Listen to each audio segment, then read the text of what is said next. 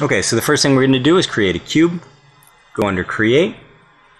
Polygon primitives. We're only going to be working in polygons until we get into more advanced stuff. And the second one down is Cube. You'll notice there's a little square out to the side. Whenever you see these little squares, that means that you can change the tool settings by clicking on this. The default is a 1 by 1 by 1 cube with width subdivisions of 1, height subdivisions of 1, and depth subdivisions also of 1. We're going to leave all of those the way they are.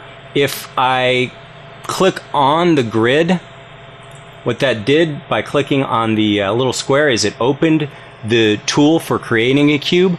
I want to actually create the cube and not just click on the grid because I want it to be on the 0 axis. So again, I'm going to go under Polygon Primitives and turn off interactive creation if you don't want to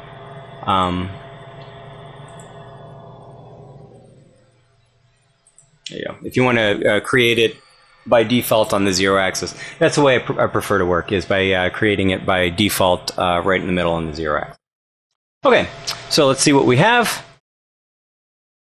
I am holding down the Alt key and left mouse button to orbit my object.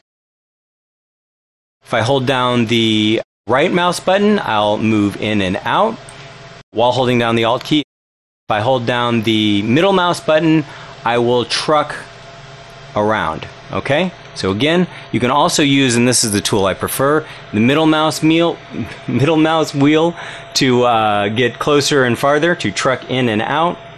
The left mouse button and Alt to orbit. And this is going to orbit the selected object. And the Alt and middle mouse button to truck the camera around. Truck or track, whatever term you prefer. Okay, so now I have a cube. Next thing we're going to do is start to modify this cube to look more like a hammer.